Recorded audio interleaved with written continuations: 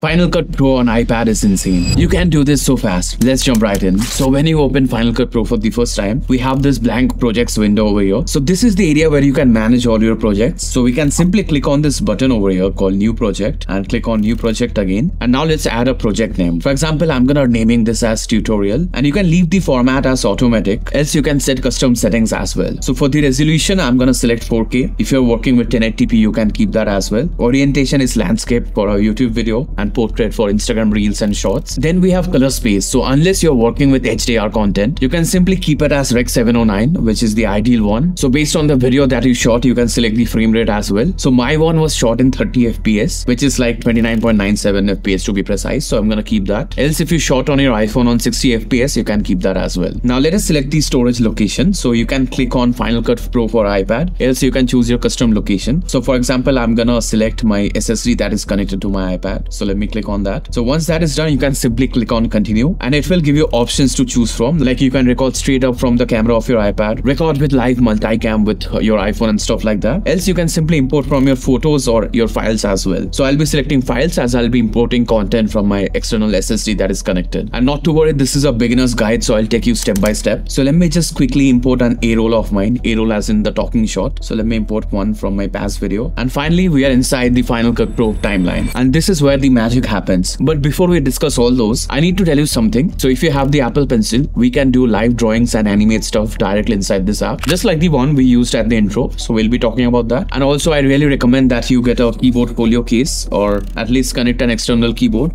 I'll be leaving all the links in the description box below the like button. Also, while you're down there, I'm currently working on a custom wallpaper pack just like the one I'm currently using. So if that's something you'd be interested in, let me know as well, and I'll create a wallpaper pack for you. So alright, so let me just import this video. I can simply drag the video over here that we have in the project media and drag and drop it to the timeline. It is that easy. So this is a previous video of mine where I was comparing two tablets. So the first step of editing was to import your footage, which we have already done. And now we need to trim the video to select the parts that we need, and we can simply discard the rest. But before that, as I can see, the camera audio of mine is really low, so I can just increase the volume real quick. So simply click on the video that you have, and at the bottom you can see this option called volume. Click on that, and now you can see a volume slider at the left, so I'm gonna increase it. So you can increase or decrease the sound depending on your footage that you have. Alright, now the sound is louder and it's easier to work with. And I forgot to introduce myself. I'm Prithviraj, by the way. So let's talk about cutting the clips. So the biggest advantage of Final Cut Pro is that we have this huge jog dial over here. So simply click on that compass icon that we have over here, and it will open up this huge jog dial that you can use. It will feel very similar to the camera zoom dial you have on your iPhone. So yeah. So as you can see, when I'm rotating it, it's like going frame by frame to the exact point I want to cut the video. So for example, just about here sounds right. So once you have navigated to the place where you want to cut the video, you can simply click on the scissor icon that we have at the bottom, and it will make a cut for you.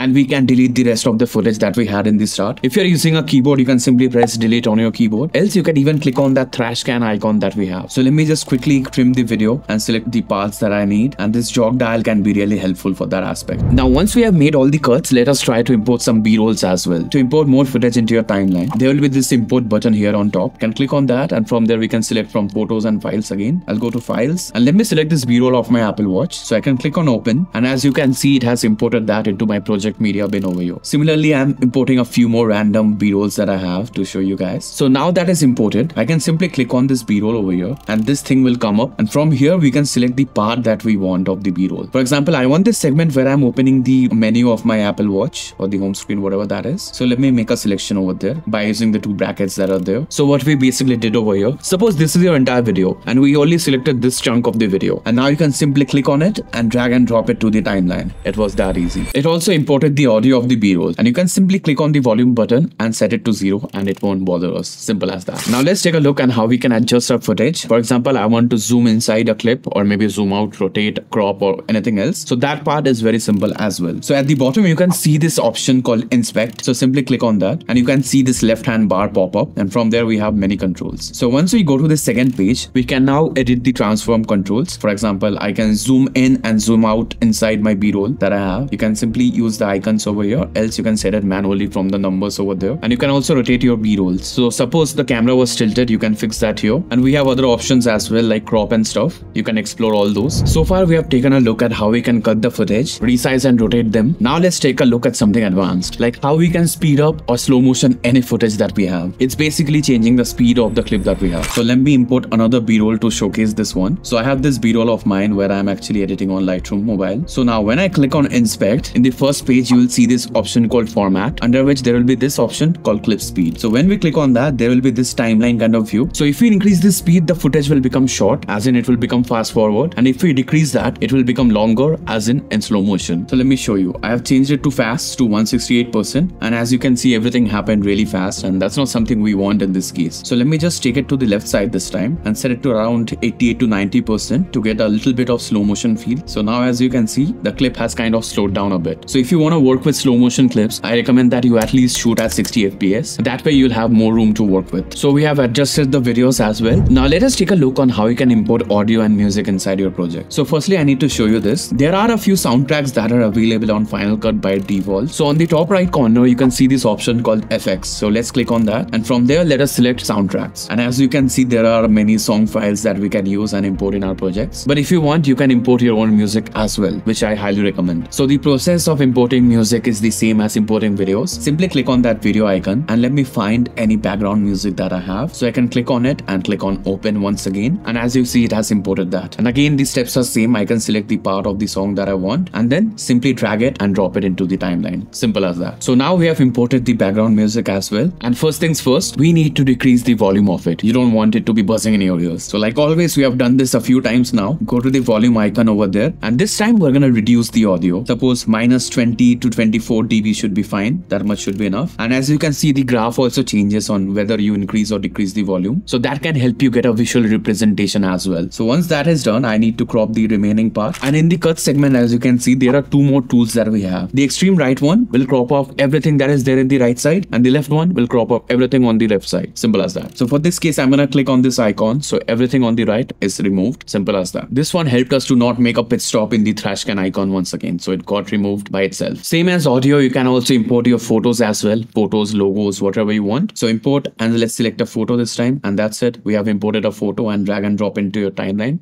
Same as that. And speaking of logos, let us take a look on how you can add text into your videos. So let's click on that FX button once again. And from there, you'll find this option called titles. Click on that. From there, you can select any kind of text that you want. I'm just gonna import something basic like this essential title that we have. We can use this as a lower third kind of thing. So simply import that onto your timeline. And now once we click on that and hit on inspect, we will have this text box over here. Now we can rename the text from here. So for example, let me rename it to PR75K, my channel name. So once that is done, you can change the color as well. I like to go for something that is grayish kind of thing. So let me choose that color from here, and we are done. And as of now, it's straight in front of me. We don't want that. We want it in some corner like this one. So what you can do is go to the second option that we have, and all those icons will pop up in the window again. So we can simply resize the text and place it where we need. That simple. Also, please consider hitting that subscribe button if you're finding this video helpful, as I keep creating videos on the iPad that you might like to see in the future as well. So now let's spice up our video by using transitions, because these can really help you hook your viewers. And now to import transitions as well, we again have to go to FX, and this time let's select transitions. And from there, as you can see, there are a lot of options that you can choose from. So let me just quickly select one. For example, let us try this side-by-side split. So I have two consecutive B-rolls of my iPad. I can spice things up by adding this. So simply drag it and drop it in the middle of the two clips that we have, and that is done. Now once we play it, as you can see, it is kind of creating this split screen view of both the iPad videos, and then it's switching to the second clip that we have. Small things but can help you spice up your videos. For example, let us add this push transition just to see how it looks. So you can simply explore all the transitions that we have, as they can really help you spice things up. Just don't use them too frequently, else it can become annoying. So those were pretty much the basics of the video. Now let's take a tiny dive into something advanced, and that is color adjustments, like color grading and color correction, everything of that. And that is kind of an entire world by itself. So I recommend that you check out some basics to color grading video, as that will help you in order to understand how everything works. But for this one, we'll be taking a look at basic stuff. So if you have ever edited videos on apps like Lightroom or maybe Snapseed, so this one is gonna feel a bit similar to that. So let us start by coloring this iPad video of mine of me using Lightroom. Simply select the clip again and click on inspect, and this time let's go to the last option called FX. So once we are there, you can see this plus icon that we have. Click on that, and from there we can select this option called color adjustments. And now we have all the controls we need, like we can adjust the exposure, contrast, shadows and stuff. So let us do some basic color grading here. For example, I'm gonna increase the exposure a bit to make it a little bit brighter, and also I like that contrasty look, so I'm gonna increase the contrast as well. Similarly, you can play around with all the lighting settings that we have, brightness, highlights, shadows, and also increase the saturation a bit. Don't increase it too much else it will look unnatural. Just a tiny bit should work fine. And there we have it. We have done basic color correction onto the footage that we have. Similarly, let's try on the Apple Watch video over here. So let's go to inspect again, last page, and from there let's go to color adjustments and again do the same, increasing the exposure, contrast and stuff like that. And this time let's adjust the color temperature as well. As of now, you can see the Apple Watch footage is kind of very bluish, so we can make this a little more warm. So from mid-tones warm, I'm just gonna adjust the temperature a bit, and it looks much better as you can see, but just by doing that. And we can also set the tint to a bit greenish so that it gives that premium kind of feel. So let's do that. And lastly, let's try to color grade the A-roll as well, the video of me talking. So once again, open the color adjustment window and let me increase the exposure and the contrast, and also increase the saturation a bit, a little too much maybe, but yeah, it's fine, you get the idea. So as of now, we have done all the basic framework that is required for any video. But since we're on the iPad and have access to Apple Pencil, let's make the most out of it. So Apple has this feature called live drawing that we're gonna take a look into now. You can simply click on that Apple Pencil nib button on top and it will give you this window, and now you can simply draw whatever you want. So I'm just gonna create random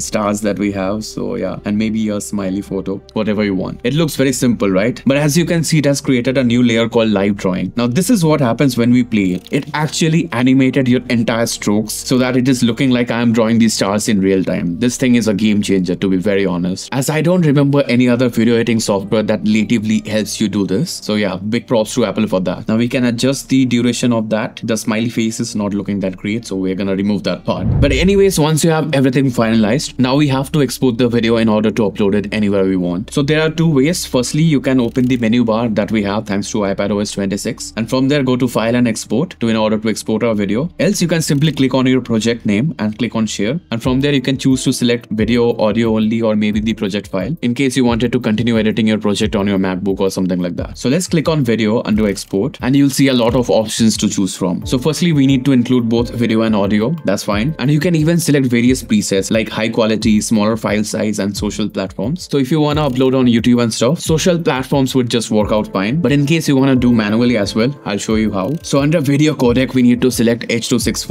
or 265 as well works. But H.264 is the one you should probably use, because for social media platforms, that is the most used to one. And from resolution, I'm gonna select 4K once again. And file type, it's up to you. You can select MP4 or MOV as well. I'm gonna select MOV. And color space Rec 709 as we previously discussed. And now once that is done, we can simply click on this button called export and it will be done. That will be pretty much it. And the export time will actually depend on which iPad you're using. I'm using the iPad Air M2. So in case you have the new iPad Pro M5, it's gonna be a lot faster than this one. So that's pretty much it, the basics of Final Cut Pro on the iPad. If you personally ask me which video editor I use, I don't use Final Cut Pro. Rather, I use DaVinci Resolve, because the color controls in that software is simply insane. And guess what? I even did a beginner's guide on DaVinci on the iPad. So in case you're interested in that, you can click here on this video. Else, if you would like to know what my favorite iPad apps are, because I keep testing out thousands of apps, then click here for that and I'll see you on either sides.